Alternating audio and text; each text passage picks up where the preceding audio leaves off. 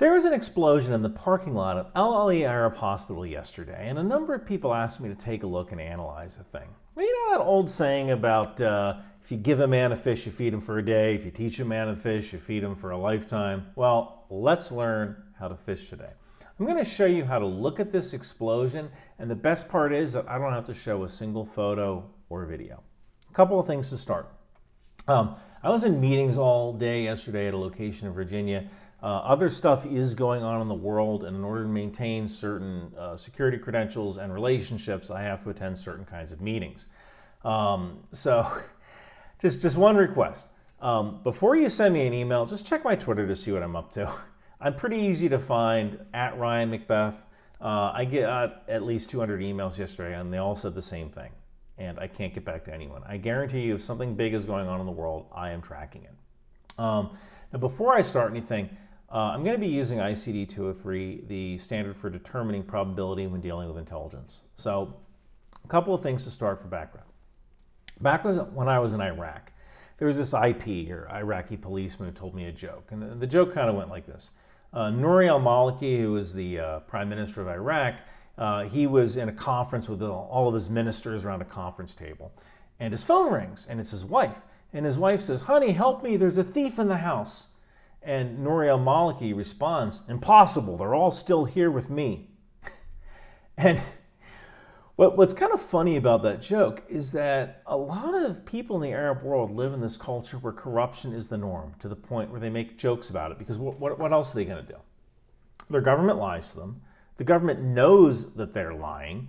The people know the government is lying. The government knows that the people know that they're lying, and they're still lying. So imagine how hard it is for anyone who lives in one of these governments to trust any kind of government. So it's really easy for a person who lives in the Arab world to hear and then believe that Israel would intentionally bomb a hospital. Because of course Israel lies. My government lies. Why wouldn't Israel's government lie? But the problem is that Israel is a democracy. So the leaders there are held accountable to their people. And there's a free press. So if somebody is lying, I guarantee you a journalist who wants to win a Pulitzer will find out about this. I've met a lot of journalists while doing this YouTube thing, and I think a journalist would sell out their mother if they think they would get a story and win a Pulitzer Prize. So kind of keep that in mind going forward. There is accountability when it comes to Israel's government. Whether you like Israel's government or not, that government can be unelected if the people don't do what they want them to do. But Hamas isn't accountable to anyone. They haven't had elections since the mid-2000s. Hamas is essentially the government of the West Bank. Hamas is the Palestinian Health Service, the original group that reported the strike. Hamas has the Qassam military arm that launches rockets and raids into Israel. So I wouldn't be surprised if there's quite a few Palestinians who have no love for Israel, but they hate Hamas. And what can you do? Hamas is in charge, and they have all the guns. Now, Hamas can lie all it wants, and there's really no free press to call them out on the lies. And in a way, it's actually disincentivized to tell the truth, because lying has kept them in power for quite a few years, and there's no consequences if they're caught in a lie. So let's look at probabilities using ICD 203 with 4 possible scenarios. Number 1, Israel intentionally bombing that hospital. Number 2, Israel accidentally bombing that hospital. Number 3, Hamas intentionally attacking that hospital. And number 4, Hamas accidentally attacking that hospital.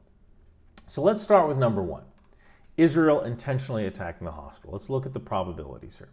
For the most part, Israel is working with JDAM, paveway, and small diameter bombs. These are all laser-guided bombs or satellite-guided bombs.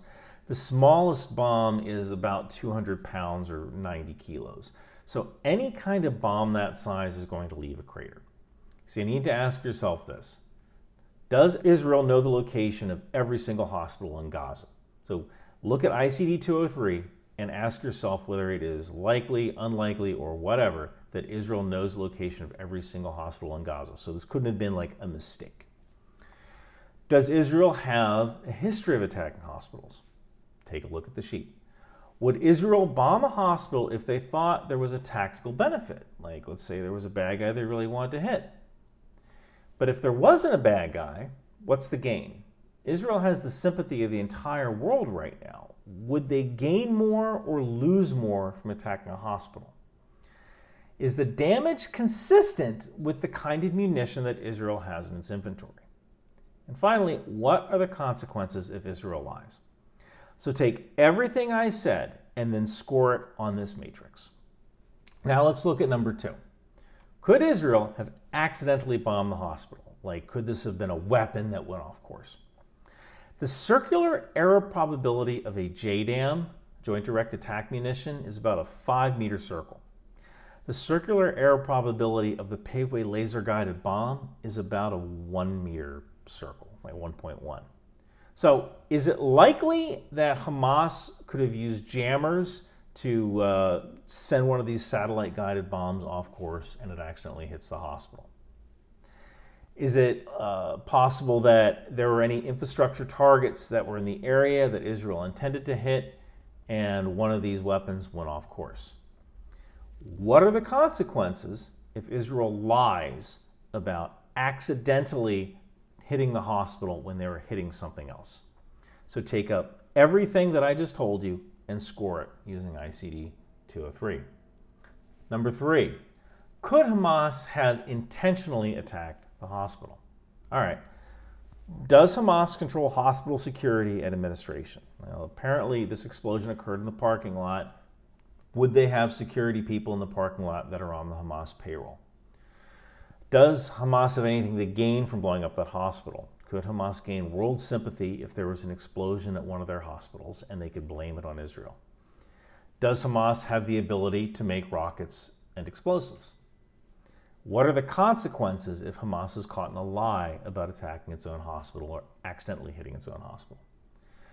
Is the damage consistent with a lighter weight rocket or car bomb? Let's take everything that I said and score it. Finally, number 4, could Hamas have accidentally hit the hospital? All right, let's go through this. Does Hamas have the ability to make rockets and explosives? Have rockets that have been fired by Hamas have landed in Gaza instead of going all the way to Israel? Like, what is the failure rate of these rockets and have they landed in Gaza before?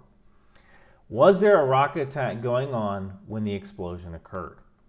How close is the hospital to the border with Israel? Yeah, right now the hospital's kind of in the middle of Gaza. So really all you kind of need to do is figure out the range of the kinds of rockets that Hamas fires, which in this case, it could be a Qassam rocket, which has a range of about 16 kilometers. So just draw a 16-kilometer circle around that hospital, and if a Qassam rocket, Qassam 3, was used, then that rocket must have come from inside of that circle. Inside that circle, look for any kinds of places where there might be parks, or there might be fruit trees, or farm fields, or even like large backyards where you could launch a rocket from that might go over that hospital on the way to Israel. So kind of figure that out. Take everything that I said and score it. Now, there are a couple of outliers. You know, accidents happen during wartime too. A forklift could have dropped a propane tank that set off a cascade of explosions. Somebody could have been trying to steal gas by puncturing the gas tank of a car with a nail and boom, right? But those are outliers. You know, there's an old saying in medicine that if you hear hoofbeats, think horses, not zebras. So for a moment, forget about video and audio. A lot of that stuff can be faked. What can't be faked is who benefits. What can't be faked are the systems possessed by each party in the conflict. And what can't be faked is the likelihood that a particular party would lie. So let me know in the comments below what your score for each possibility is. And thank you guys so much for watching.